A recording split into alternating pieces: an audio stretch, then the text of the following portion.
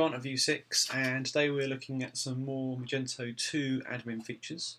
Let's just flip over into the back end of our demo store, and if we click into products and into catalog. And on the previous video we were looking at the ability to add additional columns into the grid view in here.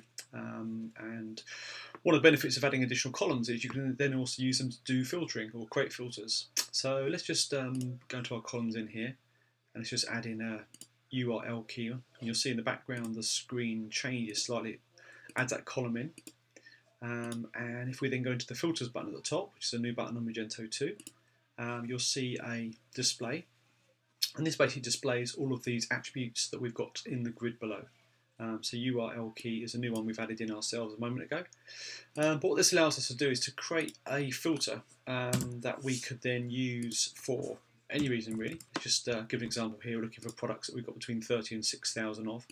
And let's say the URL key starts with SOL, just as an example. If we apply this filter, you'll see that the product count goes down to 21 records. If I go back to the default view at the top here and click on that, you'll see we've got 2,046 records initially. So here's our filter again, so 30 to 6,000, and we said it was going to be, my URL key back in again, URL key, okay, up SOL, and apply that, so we're down to 21 records. So obviously you can create your own custom filters. In the drop down under default view on top right, you can then save this new view. I call this one 30 to 6K SOL, and click on the little arrow there, and that saves it. And then in the drop down, what you now see is two filters, my default view filter along with my custom filter, and that allows me to, as I say, filter specific items out. When you're using these custom filters, you'll see on the top here there's a list of the filters that are actually in use.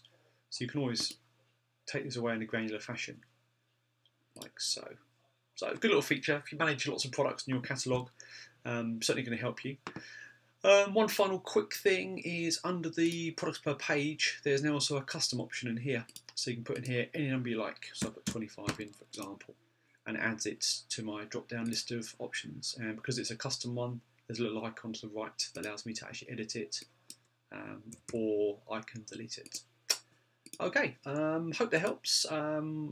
Any questions, add them to the comments in the video, or get in contact with us at View 6.